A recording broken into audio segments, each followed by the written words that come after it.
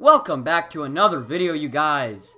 Now, as I promised you guys at one point, I would have finally started another franchise for you guys, and this one is going to be with the Indianapolis Colts. Now, of course, I want to make a quick change. I want to go ahead and create a coach, so I'm going to do that, and I'm leaning towards making a motivator. The reason why is because that's probably what I'd be if I was a coach in real life. I don't like all these other ones. Motivator seems more like a player's type of a coach, and that's what I feel like I would be. So we're going to go ahead and do that.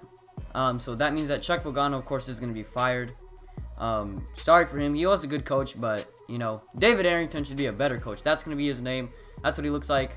Looks like he's going to be in his mid-30s, around 35, which is a pretty young coach, so that should be good for the players, I guess, in a way. Playbook-wise, I'm going to make some changes. I don't want to run a 3-4 defense anymore. I want to run a 4-3. I'd much rather have 4 D linemen and then 3 linebackers playing, so we're just going to go ahead and go with the Seahawks playbook on defense. And on the offensive end, of course, we know the best play caller in the NFL was Kyle Shanahan. Last year, what he did in Atlanta was incredible, so I want to run his playbook, and he's with the 49ers now. So I think that'd be good for us, because we have a pretty similar offense, except we're just missing our running backs. Of course, we do have Frank Gore, but he's going to be gone because he's old, so we're going to probably try to trade him away with that said. But with that said, right here, we're going to go ahead and take a look at what our roster is right now. We have a lot of holes on the defensive end. I'm going to trade Deon Butler for a fact because I want Malik Hooker, who was a first-round pick this year, to start. We just got a lot of moves to make and a lot of free agents and draft players that we're going to draft next season. Special teams-wise, we have a lot of old players, and the same thing on the offensive end. So here we go with our first trade. We're going to trade Vontae Davis and Deon Butler for a first-round pick and a 7th-round pick. Then we trade Akeem Ayers for a 4th-round pick, Frank Gore, Kamar Aiken, Dante Moncrief for a 1st-round pick and a 7th-round pick. Now, this 1st-round pick is from the Jets, so that is going to be a very high-value pick. So now we have 3 1st-round picks, 3 7th-round picks, and 2 4th-round picks, I believe. We'll try to add some more maybe later on, but for now, this is our roster in year 1, which doesn't really matter. We signed Wayne Gallman, the rookie out of Clemson. I just want him to be the starter for this year. It doesn't matter because we're going to try to draft a running back in next year's draft, where we'll see how it all goes, because I don't know who's a free agent yet. We might have some good free agent running backs, so we might have to go with that. And the same thing is with our pass rush. But anyway, I simulate year 1 because there's no point in playing it. I mean, we're just trying to rebuild and hurry up and start this. So in year 1, we go 3-13, which is perfect for us because we actually want to get those high draft picks. The Seahawks, right there, as you guys see, finished in the 3rd spot of the NFC.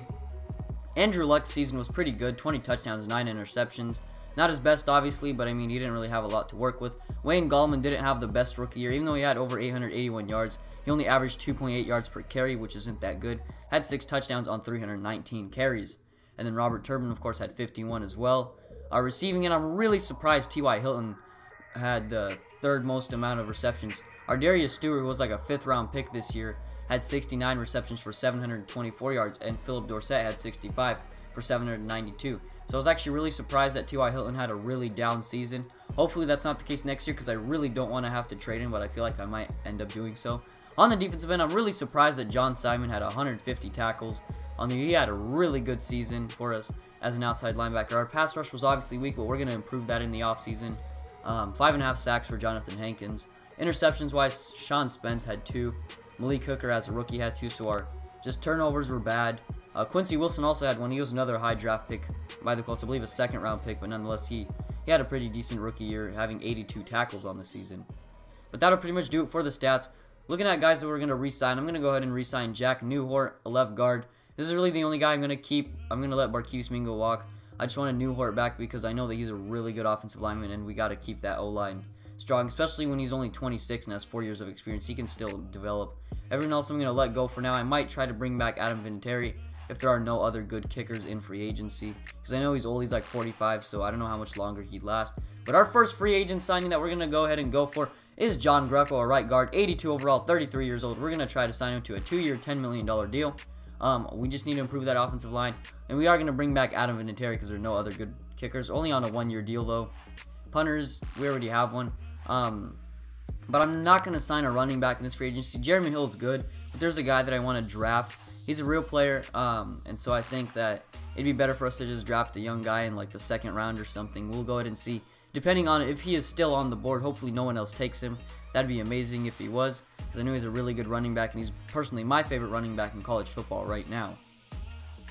I was going to look at some wide receivers to sign, but I couldn't find any. But I will sign Shaquille Barrett. He's an outside linebacker. We don't need him to play outside linebacker, though, because we want to move him to defensive end. He is more of a pass rushing guy, and his overall will just drop about 1 overall point, but it doesn't matter. We just need to improve our pass rush. He's young. He's 25. He can develop into that role. Also, I decided to sign some corners because we only had one, and that was Quincy Wilson. So I went ahead and offered just some young guys like Darquez Denard one. I don't know if I'm going to keep him. I might try to trade him because I know that he could be good trade bait as a 75 overall and still being pretty young. I was thinking about signing Justin Coleman. I know the Seahawks traded for him, but the Rams must have offered him a big contract because he had 112 points with them, or bid points, which it shows in the top bid. So I wasn't even going to bother just trying to get him. I felt like it would be pointless right there. Next up, we're going to try to sign Judy. I don't really know how to pronounce his last name, but nonetheless, he's a young corner, and he should be good enough to be our backup. And then TJ Green is one last guy that I'm going to go ahead and sign. 23 years old, out of Clemson. Again, another guy that I figured could just be a backup, maybe even start someday. But with that said, that's pretty much going to do it for this offseason. Of course, we still have the draft, and that's going to come in next episode before we get ready to kick off week 1 of the next season. I'm not going to play the preseason. I just want this franchise to be a little more fast-paced for you guys. But anyway, hope you guys enjoyed. Please leave a like, subscribe, and comment. God bless every one of you guys. It's RNF here, and I'm out. Peace.